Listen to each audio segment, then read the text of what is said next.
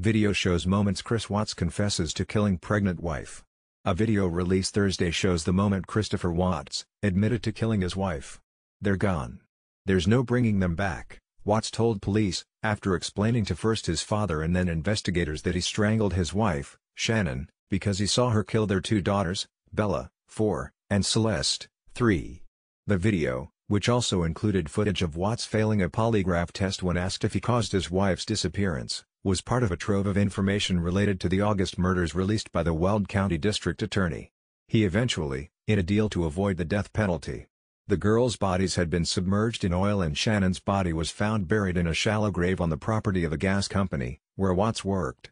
Watts, 33, initially said his family was missing and made a public plea for their safe return, but investigators quickly when they discovered with a co-worker. That affair, according to phone logs and interviews with the mistress, had begun 6 weeks before the murders. During that time, Shannon was away on a business trip, and was blindsided when her husband abruptly indicated he wasn't happy in their marriage. Friends told investigators that when the couple abruptly canceled a gender reveal party they had planned for when Shannon returned from her trip, they grew concerned. A friend texted Shannon to ask why the party was canceled, logs show. "Chris said we are not compatible anymore," she texted her friend. "What the hell changed in 6 weeks?" The friend responded. "He said he had a lot of time to think. I've cried myself to sleep over a week now," Shannon said. Messages Shannon sent to Chris had a similar shocked element. "Don't know how you fell out of love with me in 5.5 weeks. I left you, you couldn't ''sick, take your hands off me. You show up and I have to practically ask for a kiss in airport." Toward the end of Shannon's business trip to North Carolina, Chris and the girls joined her there, he told police. He told police that they fell out of love for each other, and insisted that he wasn't seeing anyone.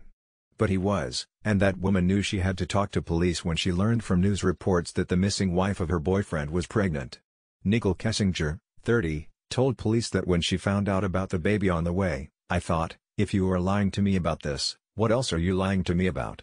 And it made me realize that maybe his wife was in danger at this point." It was day 2 and she still wasn't home. Kessinger told investigators that Watts had repeatedly told her that he and his wife had drifted apart and mutually decided to get a divorce. He said he was living in the basement of their home, and not speaking with his wife. The story checked out, Kessinger said, because during the span of their 6-week relationship, Watts appeared to be unattached. "I really was under the impression that they were separating. It was told to me so many times and it made sense to me," Kessinger told police. "He called me whenever he wanted." Kessinger fully cooperated with authorities and was never charged with a crime. She expressed concern during her interview with police that raunchy photos she had sent Watts would be uncovered by the media after she turned her phone over to authorities. At least one photo has surfaced. Police said Watts kept the photos of Kessinger in a password-protected app on his phone that was disguised as a calculator. Watts had also allegedly used his phone to arrange an affair with at least one other woman before killing his family. The woman told police that the two met on Tinder, went to Chick-fil-A, and then had sex. Kessinger didn't suspect any of it. She told police that she had encouraged Watts to try to make it work with his wife, and read up on how separation affects children. But police reports show she Googled, "Man I'm having affair with says he will leave his wife." Around the same time, Watts was Googling when to say I love you for the first time in a new relationship. What do you feel when someone tells you they love you, and how does it feel when someone says I love you? Kessinger said she had told Watts she loved him, but he said it to her more often. She told police that he was always calm and spoke lovingly about his daughters. "To this day, I do not see any red lights in the way that he spoke of his family. At all," she told police days after the family went missing. Before sitting down with police, Kessinger spent hours on the internet looking at related news reports, and searched about cops accessing text messages. She also did web searches about Amber Frey, a woman Scott Peterson was having an affair with before he murdered his pregnant wife in 2002.